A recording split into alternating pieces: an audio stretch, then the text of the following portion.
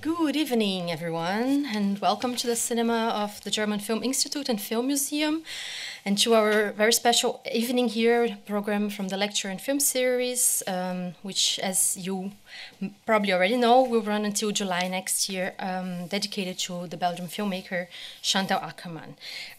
Just as a reminder, you probably already know, but you can see the whole program of this series in the little flyer that we have here with the whole program until July, so you can already put the special the dates in your calendars. But every month we also try to have some extra screenings. So either we are repeating the same films that we have at the lecture in a different date for people who can't come or who want to see the film again, or we're showing other films to complement the program. So this is not like a steady thing, so it's going to be different from one month to the next.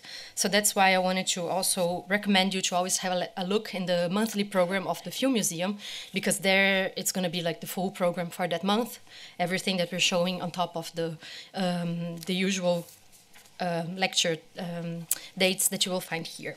So, so much about that. We are very honored tonight to have one of the specialists, one of the first people to write about Chantal Akerman, Ivone Margulies. And to introduce her, we have here Daniel Fairfax, teacher from the Institute of Theater, Film and Media from the Goethe University. And he'll be speaking about Ivone here shortly. And just as a short reminder, as always, we're going to have first the lecture, then a short break, about 10 or 15 minutes. You can still buy something to drink at the cafe in the foyer. And then, of course, the screening of the film of tonight, Le Rendez-vous d'Anna. And after the film, we have, as always, the Q&A and the chance to ask questions, both about the lecture and about the film. So I hope many of you will stay for that and enjoy your evening. Thanks for coming.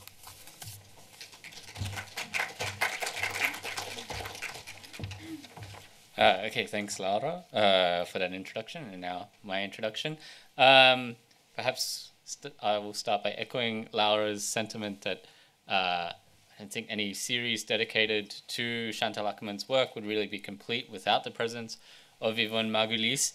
As the author of probably the first monograph on Akerman in any language, I'm guessing.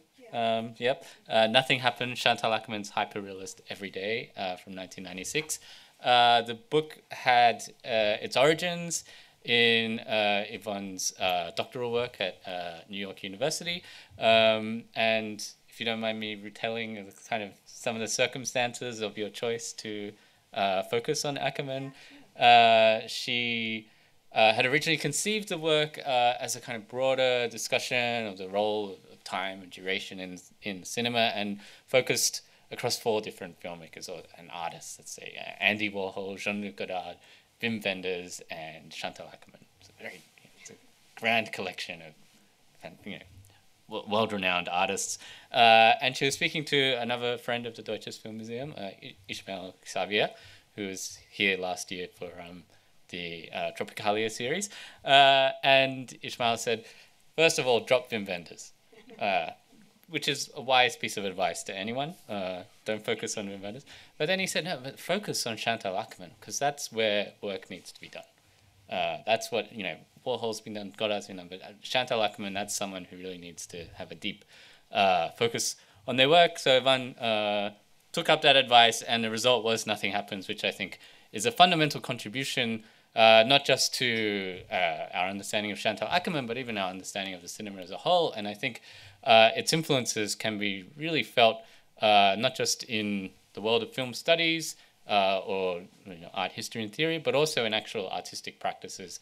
It's discussion of what makes Chantal Akerman's cinema unique, and the role, particularly of time and duration in that cinema, I think has had its effects on later artistic practice. And I think the cinema and visual art of the last 20 years has really that has been such a huge element of that practice. So that work is fundamental, but Ivone has also been very much productive since then. She's also the editor of the fundamental anthology Rights of Realism Essays on Corporeal Cinema, which includes a range of different texts focused on this kind of question of filmic realism, but also on the bodily level, the corporeal level. This, a highlight of that collection is also her own essay titled "Exemplary Bodies: Reenactment in Love in the City, Sons and Close-Up." And interestingly enough, I think her work, continues to focus on some of the topics that were addressed in those earlier works. She's written widely, of course. She's written on other filmmakers, John Cassavetes, Jean Rouch, Eric Romer. She's also written on film theorist André Bazin, part of the Unpredictable Bazin project, edited by Dudley Andrew and Hervé Joubert-Laurencin. But she's also returned to those original topics. She co-edited a special issue of Film Quarterly on Chantal Akerman in 2016. So, this is a key kind of moment in let's say Akerman's reception, given the biographical circumstances at the time. And she is actually also very soon coming out with a new book titled "In Person: Reenactment in Post-War and Contemporary Cinema," which will be released by Oxford University Press on December 5th, so basically a week from now. Shame it couldn't be brought forward a week so we could all grab a copy, but do go out and purchase that whatever way you can, online or wherever. Maybe the bookshop here will stock a copy, who knows. Finally, Ivone Margulies is a full professor of film and media studies in Hunter College in New York. So she's been based in New York essentially since her doctoral studies. And she will be presenting to us today a talk entitled "Akerman's Meetings with Anna and the Serial Monologue Film." So join me in welcoming Ivone Margulies.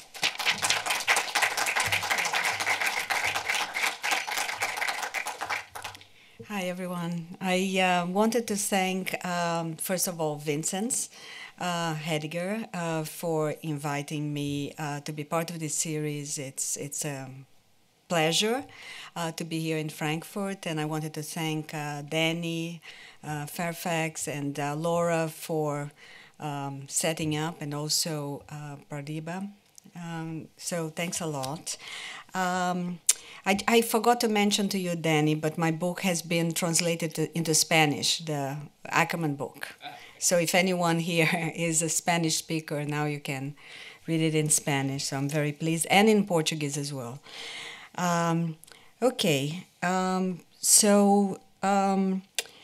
For a number of commentators, including Jean-Luc Godard, the film we're going to be seeing, Meetings with Anna, was Akerman's most conventional.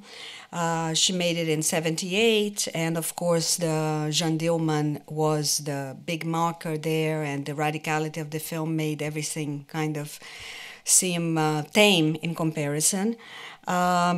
He felt he was basically, I guess, annoyed with the Gaumont backing of the film and the production values. He felt that she was kind of selling out, making a very conventional film.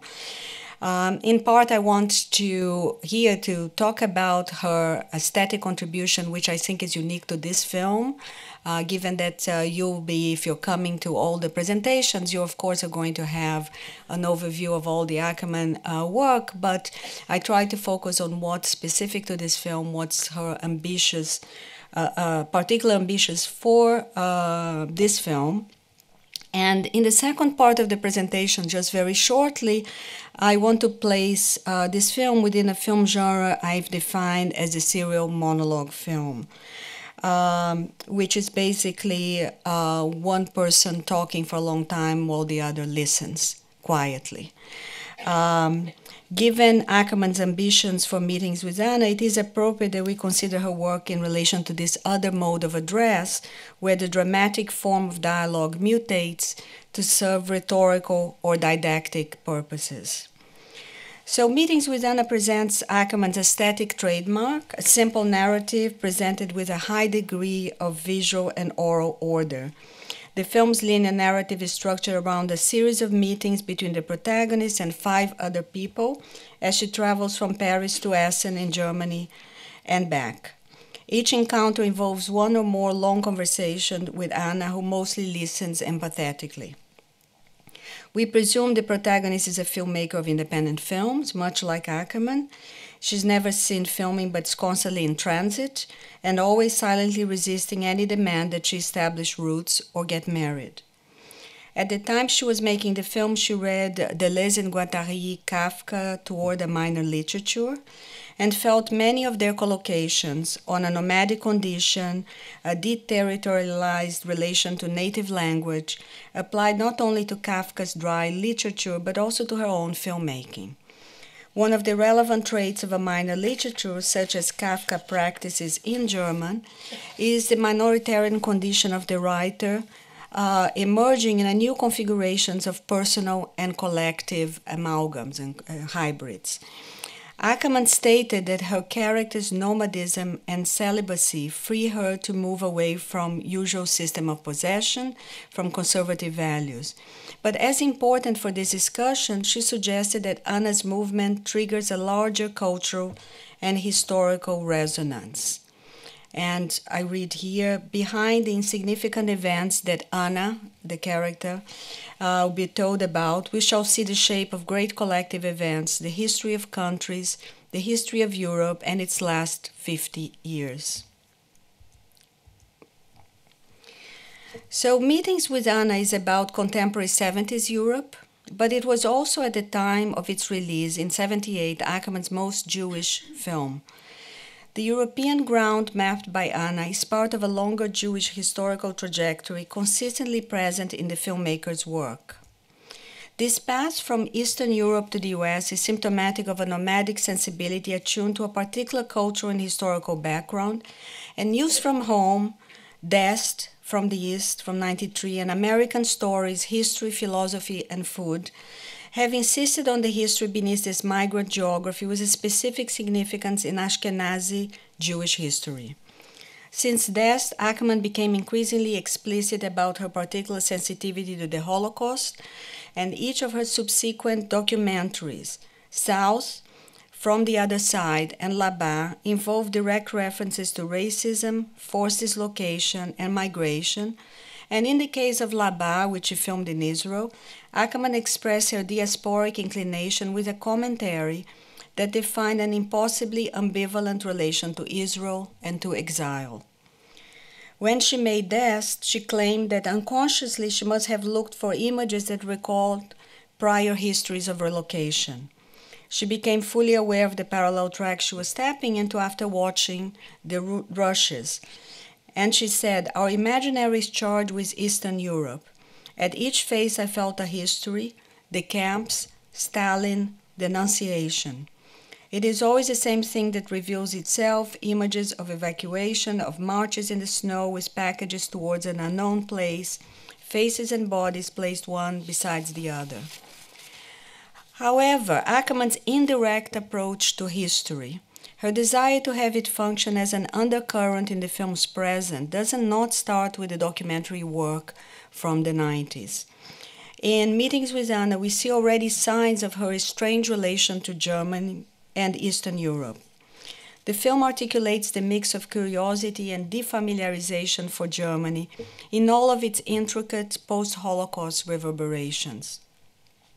When scouting for location, Akerman stated, for instance, that the food, the language were familiar to her, but that she felt towards Germany a sort of rejection.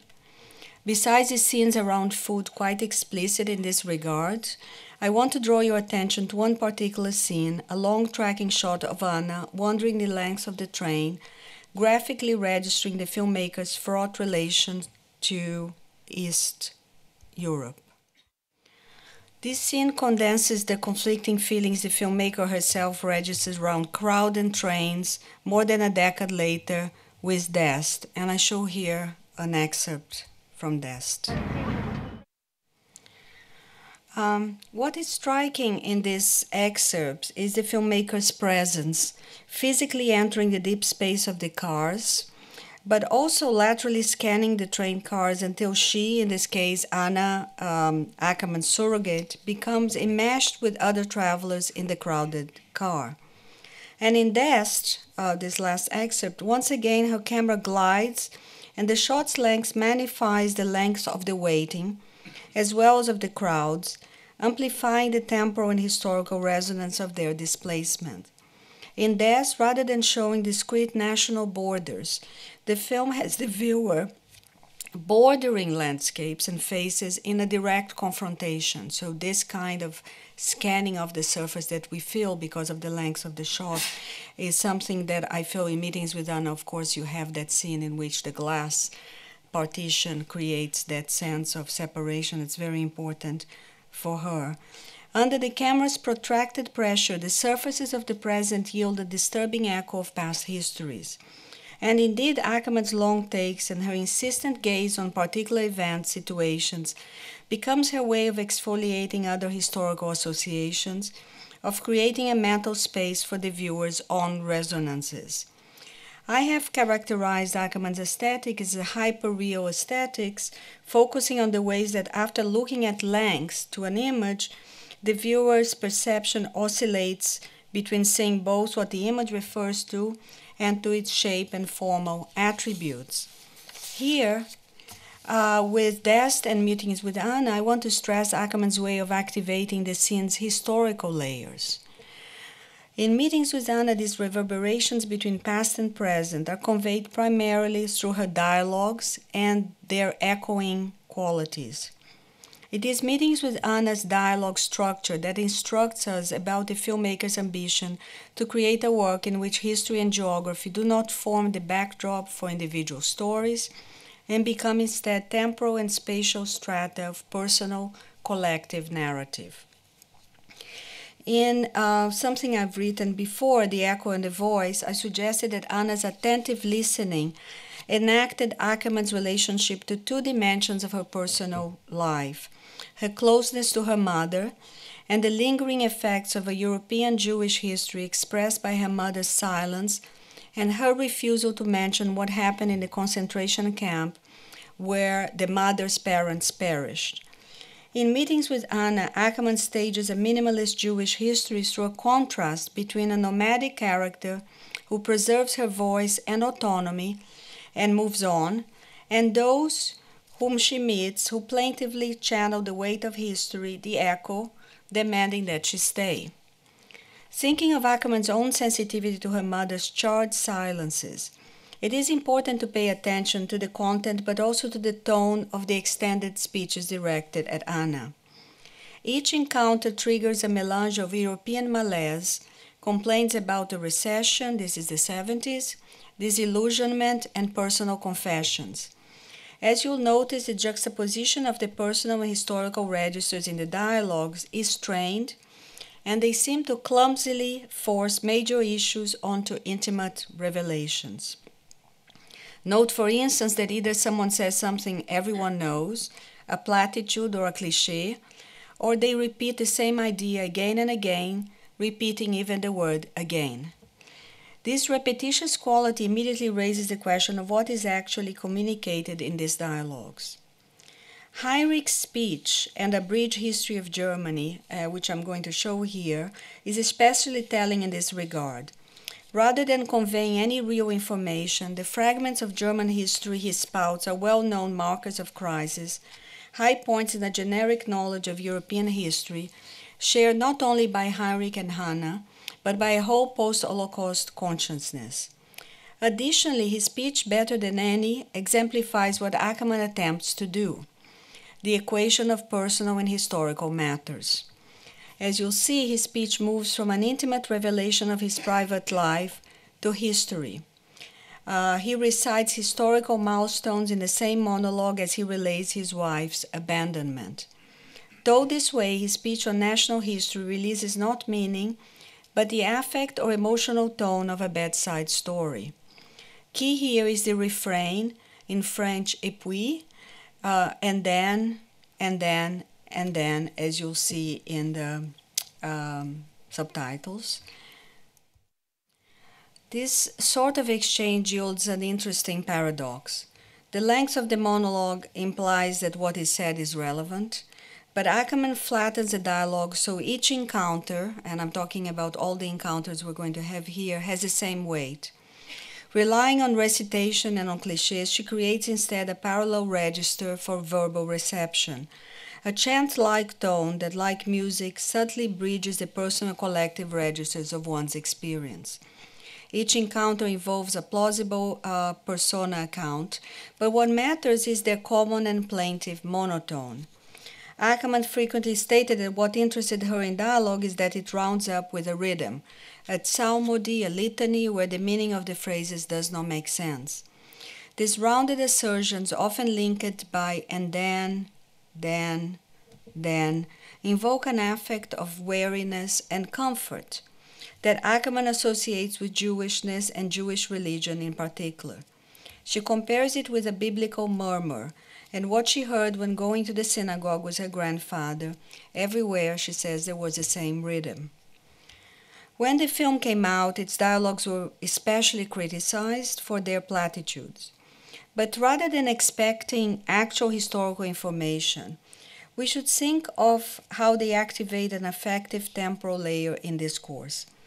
The historical dimension, personal and collective, telegraphed in what Heinrich, Ida, the train passengers she meets, and Daniel say, creates in its reduced content a pervasive sense of weariness. And I'm basically asking that you see the film in total, each of these monologues adding to the other cumulatively, because Akerman's work operates that way. And yet it would be deceptive to match this weariness to Anna's stillness as she listens to them, for these characters' despair is in fact a foil for Anna, who is represented as a self-contained person that finally passes on. Akerman's aesthetic appropriation of her Jewish inheritance becomes clear then also dramatically. The film illuminates the nature of Anna's difference by pitching two forms of verbal address against each other. The echo, the 5 characters' plaintive monologues loaded with reverberations of the past, and Anna's singular voice. In order to demarcate Anna from the people she meets, Akerman uses 2 important anti-naturalist strategies. The camera remains on both characters as one character talks and the other listens. The length of the speech creates an instability in the film's verbal mise-en-scène so that for long stretches of time, Anna becomes a relay for the audience. Another important aesthetic principle is to avoid over-identification or manipulating the viewer's feelings. To retain one's autonomy, be it as a character or the viewer, was paramount for the filmmaker. So, after working on Akerman's Meeting with Anna, I started noticing that both in modern post-war and in contemporary cinemas, there were a number of films where one character addresses at length and repeatedly a silent in-scene listener. Besides The Silence of the Sea, which I'm going to show an excerpt by Jean-Pierre Melville, a film that was started in 47, finished in 49, and Manuel de Oliveira's The Talking Picture, I believe it's from 2001 or 2, and Abbas Kiarostami 10, we can also mention Rossellini's Socrates, which based on Plato's dialogues goes of course to the root of the philosophical dialogue. I want briefly to explore the effects of these serial talkies, as I call them, a hybrid genre straddling mimetic drama and the treatise or exposé. In contrast to essay films by Godard or Chris Marker, films in which the narrator directly talks to the audience or exercises their subjectivity, serial talkies introduce ideas dramatically through characters. Moused by a character, the long-winded dialogue fits basic requirements of verisimilitude. It defines a character and advances the plot. But 3 factors can lend this one-sided conversation a rhetorical quality: its uninterrupted length, its content repeatedly circling around one idea, and finally, its de-dramatized tone, its monotone. Like a sermon or harangue, it relentlessly comes back to a single topic in consecutive waves of speech aimed at edifying the listener. My interest in this unbalanced form of dialogue lies in its proselytizing impetus. Such dry, de-dramatized talkies.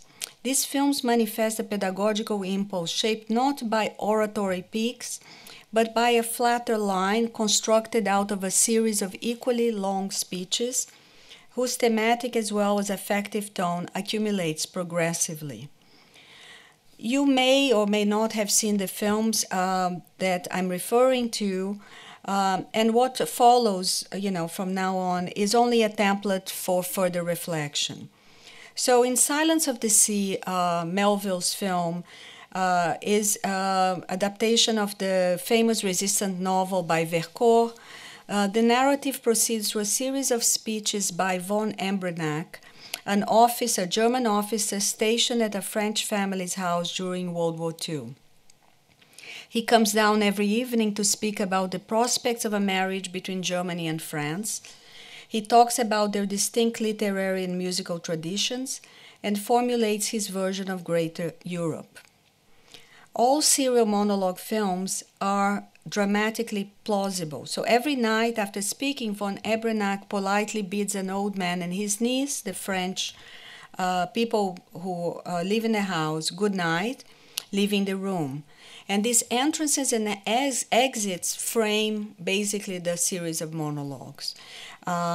So they key the scenes' repetitions as well as their theatricality. So I'm going to show one of the scenes from Silence of the Sea here for you. The film has important parallels with Meetings with Anna, in particular the silence of the hosts who never respond and the opaque, minimal expressions of the French young woman who listens but never addresses the officer. This silent resistance, a trope justified in the context of French political resistance during the war, appears in Meeting with Anna through Anna's resistance to national and patriarchal grounding. Yet another echo, a filmic one, interestingly complicates Meetings with Anna's unsettled portrait of Europe provided by Heinrich, and in particular the absence of any direct reference to the Holocaust in his speech. I never had a chance to directly ask Akerman whether Silence of the Sea was an important reference for her, but Heinrich's account is strikingly similar to Werner von Embrenach's last speech about the true nature of collaboration with Germany in Silence of the Sea.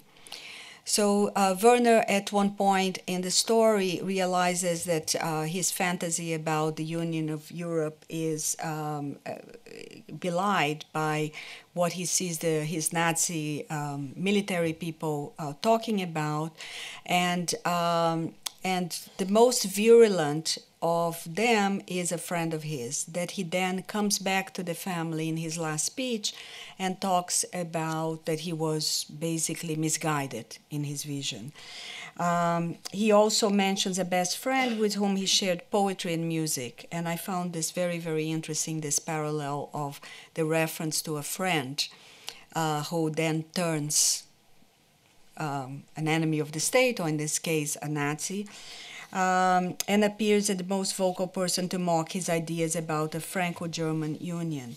Similarly to Werner's pain for losing his friend to ideological causes and a nostalgia for a German history that did not happen, Heinrich, in Meetings with Anna, ends his address to Anna by linking his best friend's fate to that of the country. Maybe that's what they call an enemy of the state, Heinrich states, referring to Hans being put in prison. Heinrich's rhetorical question, "What have they done to my country?" needs to be seen as a response of sorts to Werner's desperate awakening to the true Nazi mindset at the end of the Melville's film. If von Embrenach's incredible naivete about the future of Europe under the Nazis is essential for the dramatic curve leading to his final awareness of German occupation, Heinrich's avoidance of any mention to Jews could be seen as disingenuous, all too curiously avoided in his spouting of a roster of main markers of 20th century German history. But scripted by Akerman, the avoidance of a direct mention of Jews in Meetings with Anna spreads over the film a soft mantle of forgiveness. The soft despair associated with the long list of events that befell Germany, spouted by Heinrich, warrants from Anna a sympathetic nod and a hug. It is as if Akerman replied 30 years later to von Ebrenach's desperate avowal to his French host in Melville's film. This monologue echo between the two films indicates a broad significance radius of The Silence of the Sea. It shows that the central image of resistance, figured in Melville's film, that of naive monologues met by silent non-compliance, is indeed a perfect find, a formal model to stage and maintain the conceptual and dramatic pressure of unresolved questions. The affinity between the two monologues should be seen then as a proof of the staying, suspended power of reduced dialogue, or, in this case, monologues. Questions will remain compelling once on screen auditors are silent. Excessive talking in The Talking Picture by Manuel de Oliveira is a way to place certainty and knowledge in question.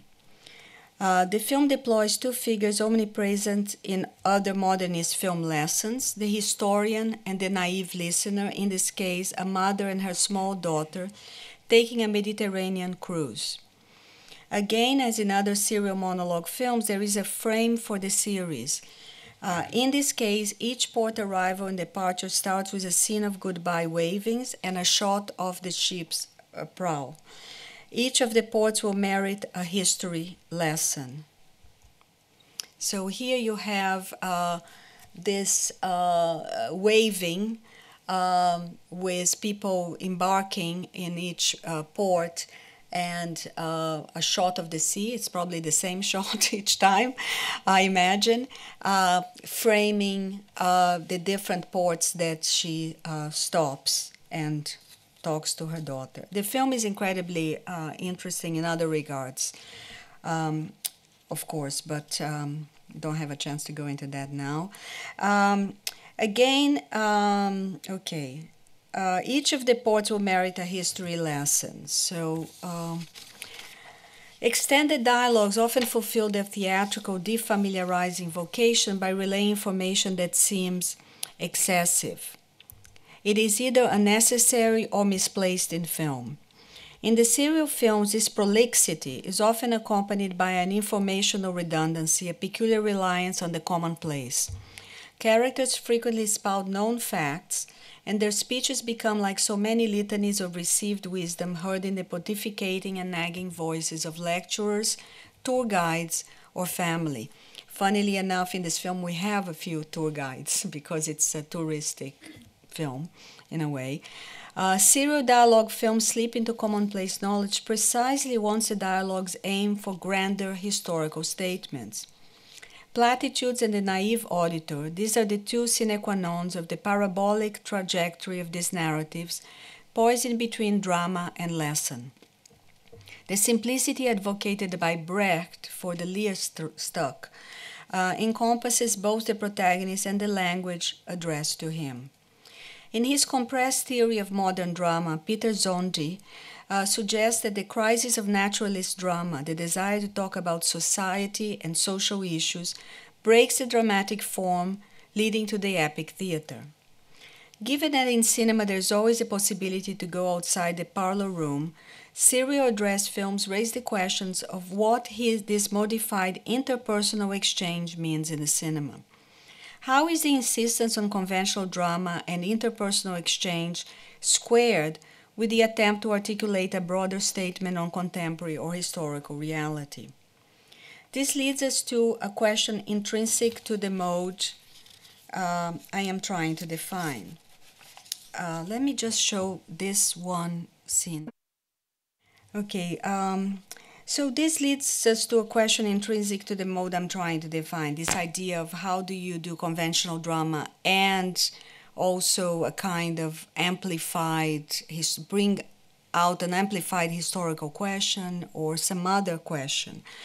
In every film, the use of extended speech is justified in the story. Werner needs to conquer his French host's resistance. They need to resist. Several of the characters are proselytizers of one shape or another. The mother in the talking picture is a teacher. They cross guides and various explainers. Still, each exchange around major ports in the Mediterranean, the violent history they map, is, because of this series, they become equated to each other. And cumulatively, they become an allegory of Western civilization. What tips these serial monologue films from storytelling into a conceptual register is the film's cumulative repetitive serial structure. In addition, this thematic redundancy is compounded by a monotone performance. No matter who speaks, they do so in an equally deflated monotone. This modernist strategy to de-dramatize the narrative works creates, in this case of serial address films, a parallel resonance chord.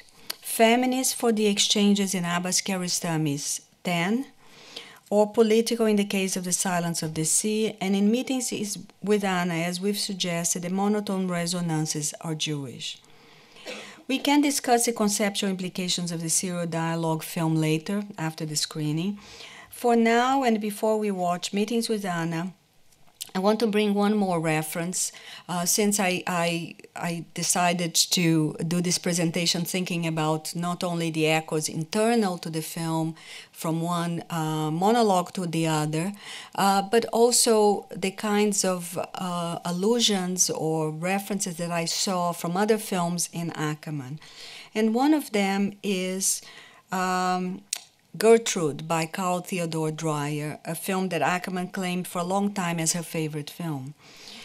So there are no direct relations between the films, but both Meetings with Anna and Gertrude make a very strong point about women's autonomy. Gertrude, the Dreyer film from '64, is structured as a 5-act piece with several meetings with the men in Gertrude's life and her progressive decision to reject them. Often either Gertrude or the man speak at length. Often they are in the frame together, standing or sitting frontally to the camera, very much like you're going to see with Meetings with Anna. In the film, there is one particular scene in which Gertrude sings, accompanied by a lover that she has just discovered that he betrayed her. So he's playing the piano and she faints. It's probably one of the most beautiful scenes in the history of cinema. In my view, it's pretty striking. Now, what this has to do with the film is the singing. Akerman was someone who lent to scenes in which people sing a quality of imperfection. She herself sung out of tune, so very often in her films the people sing because they like to sing, but not because they sing necessarily well at all. So we're going to have here a scene in which Anna sings. She's dressed in a robe, a white robe, which Gertrude is a black and white film, but she is dressed in white. There is something very, very moving if you get a chance to see Gertrude again, or if you haven't seen, about the kind of tremulousness. When we think about Akerman, we think about this very, very strict, orderly shots. But towards the end of the film, things start becoming more emotional and more moving, even with the way the camera moves, etc. So that's it. This desire to sing, even if one's voice sounds distorted. I guess one of the things that I wanted to emphasize in this introduction is this idea of a tone, and of the idea of how Jewishness is encompassed in this memory that she has of a certain murmur, na na na na na na na na. She often talks about this, and you're going to listen to this in each of the speeches. This against, of course, Anna herself singing at the end. Okay, thank you.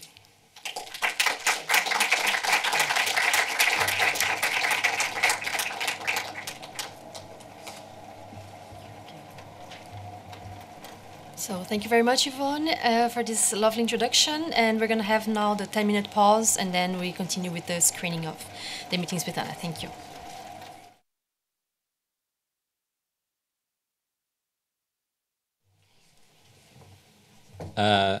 Thanks, Laura, and thank you, everyone, for staying for the Q&A. Might just give people a few seconds to leave in an orderly fashion, and then we can get right into it.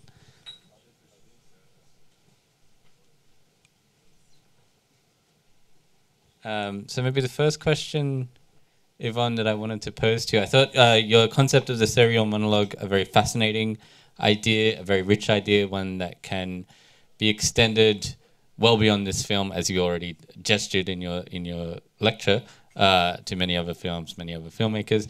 But to stick to Le Rendez-vous d'Anna initially, I guess one thing I found interesting, well, actually in this film, but also in some of the other examples you showed, is so often these monologues seem to take place across linguistic boundaries. That is to say, there are people speaking in a language that is not their own. Here we see, German speaking French. Also the case in the Melville film you showed. And then, of course, the talking picture, the magnificent scene with John Malkovich and the four actresses, exactly. In that case, all speaking their own language, but somehow understanding this across like 5 different languages. But this film, it seems very striking that there is this linguistic boundary that is being crossed in various different directions in the film. Could you maybe talk about the multilingual nature of these serial monologues?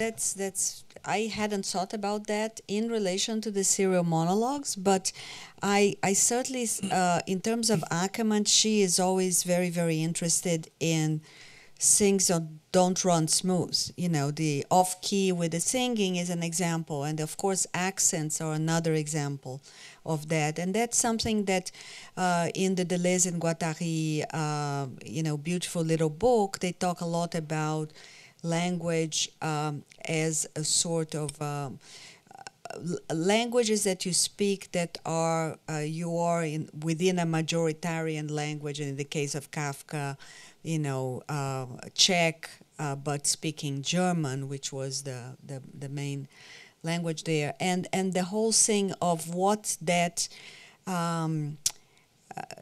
translation from one language to the other impoverishes your own language because you have a reduced vocabulary. But then the point that they make is that reduction of vocabulary makes each of the words that you use have a certain greater intensity. And I know I mentioned here the cliches and the platitudes. We tend to think of that as reduced information, reduced content.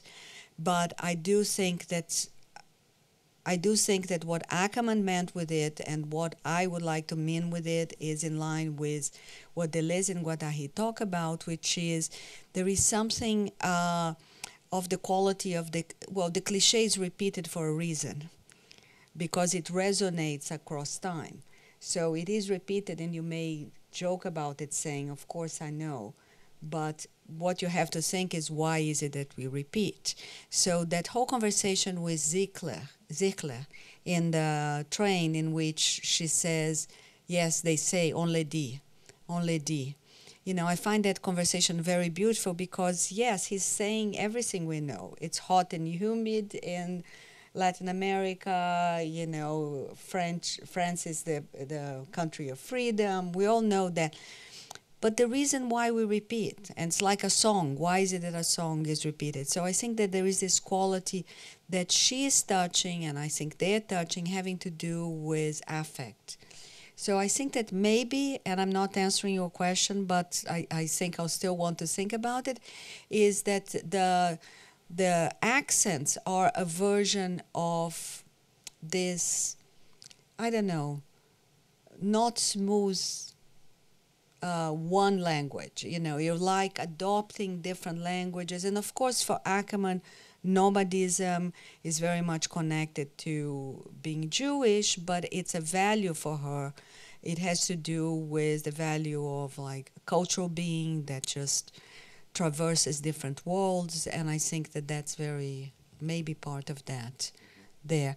I do think that the examples, though, that I gave, and you're right in talking picture, I don't know how many of you have seen the film, but there is like the really nutty dinner conversation with all major stars of European cinema speaking. All of them understand Greek suddenly. Yeah, right? even well, it's the idea is that they all understand every language that is being spoken perfectly, so Yeah. they feel confident into speaking their own language, including Greek, which is Yeah. completely improbable. Exactly. So I think that each of these cases have to be taken in the context of each filmmaker and what is it that they're doing with that. You know, I don't want to like close the idea and completely equalize all these examples at all with this idea of the serial monologue. But I guess what I wanted to bring out was this idea of this form in between drama, dialogue, and that ambition that I quoted from her right from the beginning. Behind insignificant events, you know, we'll see the shape of big history. You know, this is the ambition of great novelists, right? Is the ambition of a Balzac or a Stendhal. You know, in cinema, it's much harder to pull off. And I think that she's trying, and I think that that's what I wanted to try to think about in relation to when you're doing monologues, you are stretching a form that is supposed to have a very natural back and forth into something else. And what is that doing to the writing? I guess the other thing I wanted to call attention here, and I was seeing the film with you, because when you sit down with an audience, you actually kind of sense the audience, and I was thinking, so much I didn't talk about in the presentation. You know, this film is, of course, well, I'll let you talk about it, but I think that it's a very, you know, it's a moment of disillusionment. It's 10 years after 68. Daniel's monologue is very much a reflection of that. You know, he's become like, I don't know, like maybe some... He's become part of power, right? Part of power, and he's completely doesn't know what to do with that. Exactly.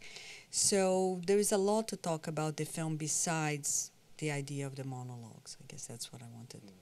Just to stay with the monologue for a second. Yeah. I found it interesting that you brought up the novel as a point of comparison, because it's something that the novel does. It can do extremely long monologues, and as a reader, we kind of accept that. But when transposed onto the film screen, it becomes a lot more difficult for the spectator to digest. Yeah. You know, that because we aren't in control of it. We can't can't put the book down and then take it up again. Like, we're just confronted with that monologue as an indivisible block. Yeah. That's quite true. When I started thinking about this thing of serial monologue, I started paying attention to normal conversation, and we do tend to talk more like that than not. You know, it's not usually complete back and forth. There is a lot of long stretches. And I think that to kind of fulfill my rules of the serial monologue is not just the extension of the talk, but it's the circularity of it. It's the return to a certain idea that's repeated again and again. And it's the accumulation throughout the film of a certain tonality and a certain content, in fact, that I think moves the film into a different realm from drama into something else. And I think with Meetings with Anna, it's more subtle than with Silence of the Sea. But, of course, the subtlety has to do with the fact that we, for instance, never hear the word Jew here in this film. I mean, we understand that she understands German because of Yiddish. We understand that when she says Judith and Rebecca, you know, these are Jewish names. You know, we get all of that. And, of course, you get more if you read about it. But there is something very, I don't mean perverse in a perverse way, but there is something a little bit perverse in eliminating the direct reference and having it there throughout in those different ways, like the relationship with the food, or the scene that I showed of her gliding through the train and getting to a point in which it's too crowded. which I think that when she starts doing the documentaries, that she becomes much more, she's getting much more aware of the parallels in history between great migrations and, of course, her own history or the Jewish history. You know, she's doing all these parallels. So yes, I guess I'm diverting here. Yeah, well, there seems to be this interesting parallel in the film between those great migrations. You spoke about this kind of historical events of populations being displaced due to wars, political events, and so on and so forth. And then this kind of trajectory that Anna takes, which is, you know, in a kind of directionless, floating through these different spaces. It's not a migration in that sense, and it's not goal, or it's not fleeing something or trying to get somewhere. It just seems to be a drifting. I think that you know, I was very pleasantly surprised when I read the fact that she recognized herself in the Kafka book. I had read the Deleuze and Guattari Kafka book, and I had loved it. And then when I saw she making reference to it, so this idea of nomadism, you know, of course there is a lot of fleeing and you know, fleeing some catastrophe or disaster. That's not what she means exactly by it with the character of Anna. So I think you're right. Anna has a quality of mutant, of being a mutant, even physically. I find that when you look at her, you know, there is something. It's caught a little bit when she passes through those doors that open and the hair floats, you know, the hotel doors. There is something a little bit ethereal or strange about her. The other thing I didn't mention is that when she talks, she verges on the retarded. I hate to use this word, but there is something weird. She rephrases things. People don't talk like that. She is rephrasing things. Why is my mother calling to the reception of the hotel? You know, there is something always in excess, like the tie, right? So it's not just the excessive long monologues. When she talks, it's also kind of strange. It's off, right? So in part, that's, you know, she has an anti-naturalistic aesthetics. She complained about the fact that both Lea Massari, who plays her mother, and Daniel, who is played by Jean Cassel, that they had too much of a naturalistic performance. And you see that Lea Massari moves too much. You know, she punctuates too much. Okay, I think Vincent. Yeah, whereas Hans Tischler blends in wonderfully. Who? Hans Tischler. Oh, Hans. I have two things, and they're sort of on topic and off. The first one is on topic, off topic. The second one is on topic. I'm curious about the choice of location. Essen is not a trivial choice if you are telling a story that is somehow connected to the Holocaust. I mean, one reason to choose Essen would be the cinema, because it has one of the largest movie palaces in Germany. And the name of the cinema, by the way, is not Roxy, but Lichtburg, which is the fortress of light. But in any case, but Essen, of course, is the corporate headquarters of Krupp, which is the epitome of industrialist Nazi collaboration. And the head and owner of Krupp actually served 8 years in prison as a war criminal after the war. So I was wondering if you knew something about the choice of location. She could have gone anywhere in Germany, or, you know. What, in terms of location, what was important for her, when she started writing this film, she wanted to make a film in which the character, who is loosely based on herself, had this confession with the mother, right? And she said that she was very blocked by this idea because she didn't want this to become dramatic. So what does she do? She creates other encounters, and she puts the mother in the middle. So for me, the trajectory here has to do with Germany. She definitely wanted Germany, but she wanted Brussels to be a point in the middle there. And I don't know how much this geographically makes sense because I don't know exactly. It's pretty much in the middle. Yeah. So I think that, I find it very, very interesting, this idea of equalization, how she equalizes each monologue. And it has to do truly with de-dramatizing something that she wants to do, which is key for her, this major scene with the mother, but she doesn't want it to appear big. Of course, it's the only scene that she talks, as opposed. So, of course, it's already big in that, right? But it's a very, very interesting, for me, this kind of modular thinking in terms of how she structured the film.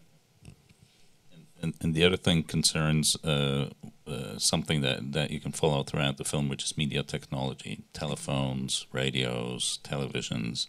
Answering machine. And then in the end, of course, the answering machine, which is a mechanical anthology of serial monologues. Of course, yeah. Without any response, yeah. It is just completely brilliant. And this is another thing, we were talking about vendors before. I truly adored vendors up to a point. So I'm not throwing out entirely, But this kind of imagery of the TV with static, with nothing, appears in absolutely every 70s films. I mean, there is not, you can count how many 70s films are there with that image, and the miscommunication and the difficulty of communication. This is all there, and I think it's part of the accents too. The not reaching. Yeah, there's a way that the profusion of monologues kind of compensates for this inability to communicate. Exactly. To return to the monologue with the mother, I mean, there are a few things that it evoked for me. One was, I don't know how direct an influence this was, but it seems to be inspired, at least in part, by a film that is probably one of the great serial monologue films, Persona by Bergman, where you have a similar kind of telling of a kind of erotic encounter, and it's kind of, but through the means of this monologue that just kind of goes on and on and on. Yeah. And then the other resonance that scene has, I think, for us today is No Home Movie, and the kind of Chantal Akerman's return to this thematic of how she kind of relates to her mother. Yeah. Well, the mother, if you have read anything about Akerman, the mother has become like a big theme from a certain point. At this point, when she made Meetings with Anna, as I mentioned, the Jewish thing, which is the big relationship with the mother and the fact that the mother didn't talk a lot about her mother's experience, the mother's mother experience in a concentration camp,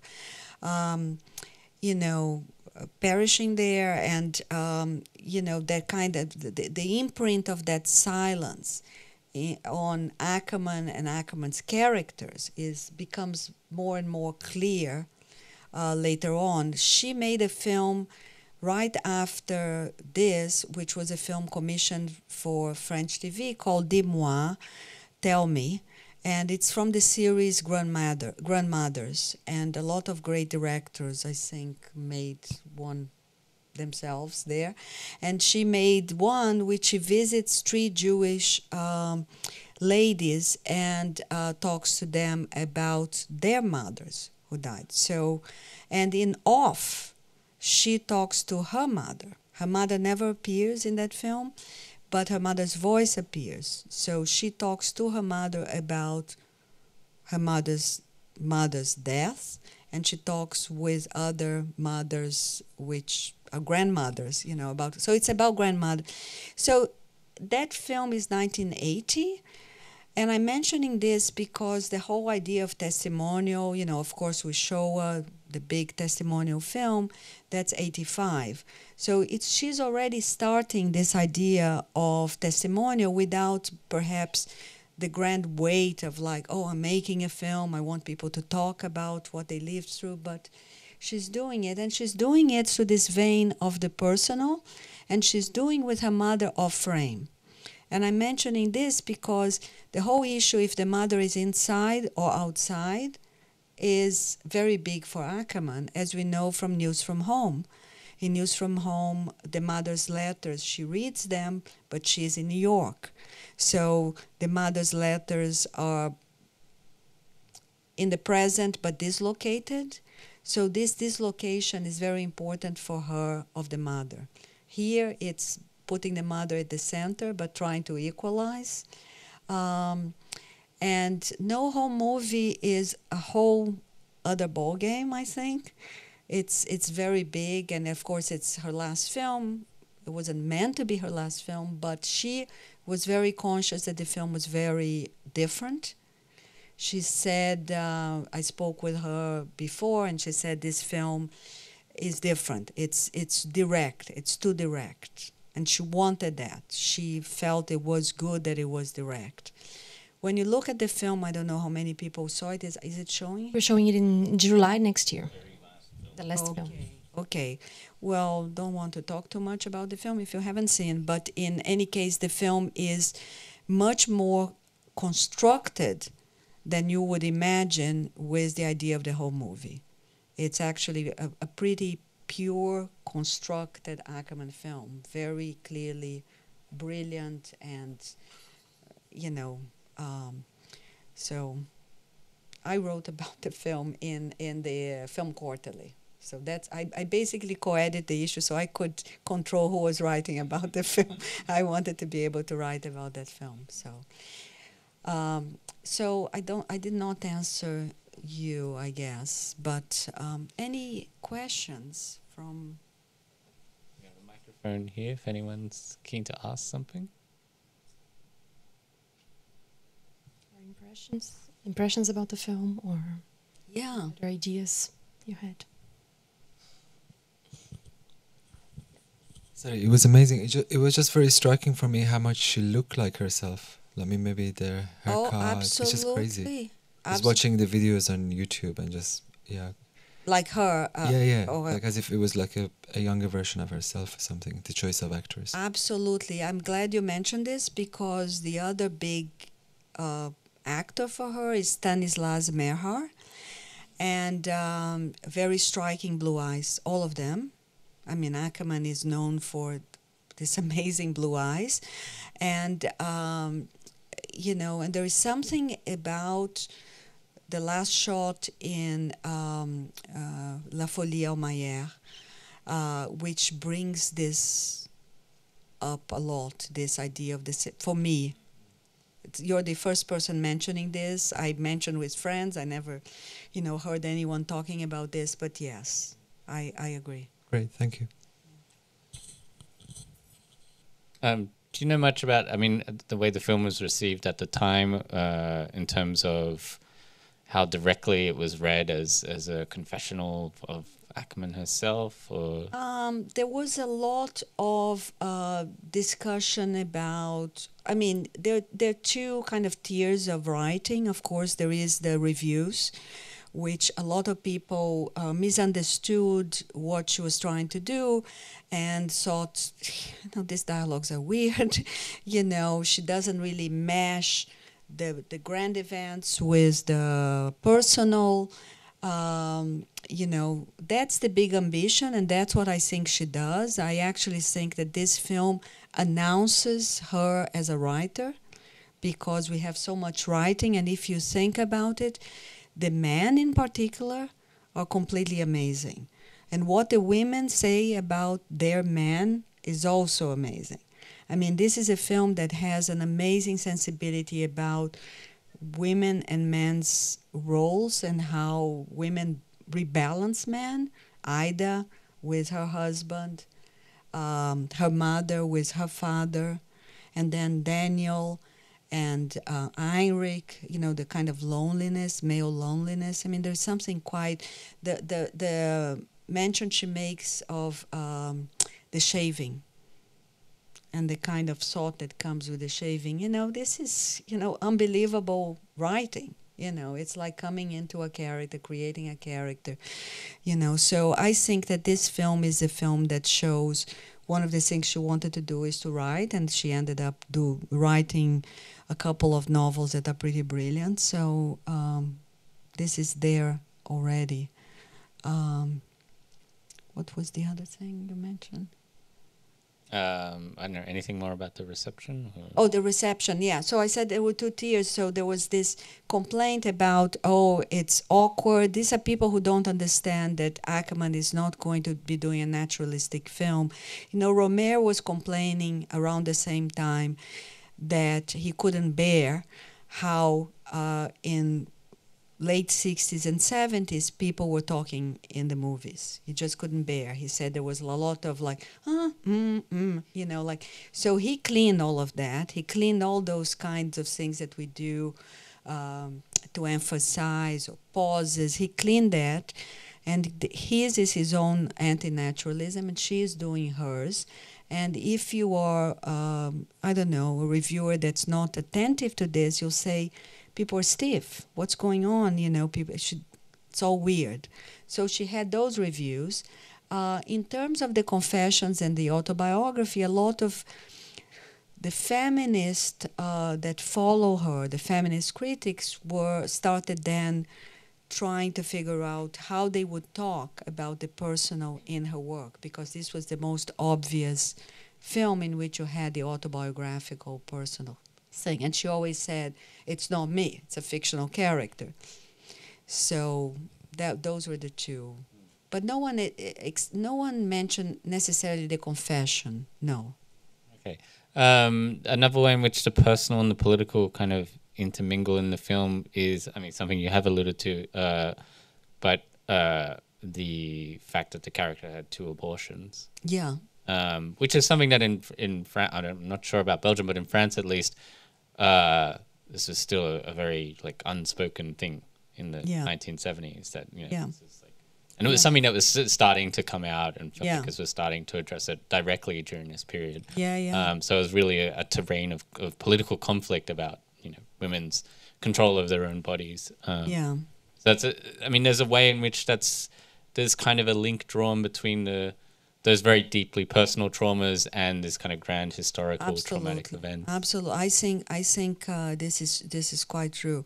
And the other film that is also from 78 that matches this film very much is The Devil Probably by Bresson, which is not just one Daniel. It's like all the characters are undergoing this moment. Bourdieu talks about that, this moment of like 10 years after 68, that everyone who was a revolutionary suddenly are in selling books, being a psychoanalyst, or, you know, like the professions that these media people star, like on talk shows. And stuff. Exactly. So this disillusionment is I find very moving, how it appears here in the film.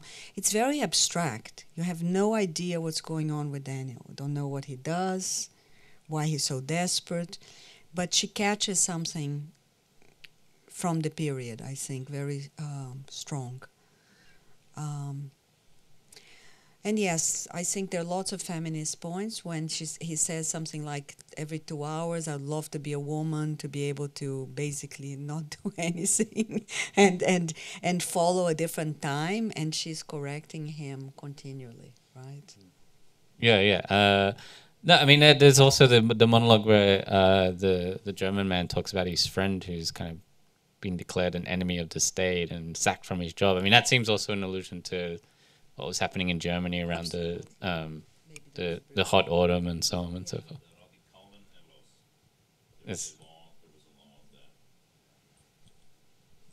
So I'm taking it background story is that the friend was a member of the Communist Party, which in the early 70s was enough for dismissal from public service. And the background is that all the colonel loss, which was, you know, much discussed at the time. So, but it's a very precise historical allusion. It's interesting you bring up Bresson, because I felt that the Bressonian quality in the film reached a kind of high point with that the scene where Anne and her mother say goodbye to each other, and it's kind of just saying "I love you" to each other in this totally flattened. The mother says, "Tell me you love me." Yeah, it's just it's incredible. Yeah, she got something there. Definitely did. Yeah. But there's also, I mean, for Bresson, it's those moments. It's minimal. It's minimalism in the kind of expression that allows the kind of emotional peak to be achieved in the film itself, and I think we have the same thing here. Absolutely. Akerman. You're right. The hotels. I mean, we talked about the media, but hotels are the other area here that are very typical of this kind of transience. And I know you did your lab with the airport, but it's the same thing. It's the sensibility for those spaces of transit. They choose twice the hotel, and today I was thinking, my God, when she and the mother are choosing the hotel, they seem to be choosing the kind of hotel that she refers to in the Edith Piaf song, that she's talking about the kind of hotel that this couple goes to commit suicide. It's like, it's a cheap hotel. That's the main characteristic of the hotel. It's a cheap hotel. So there's something strange about percolating there. Yeah. The film is also an amazing documentary about the European railway system in 1978. So if anyone's interested in that topic. That's too, yeah. Any other questions from the audience?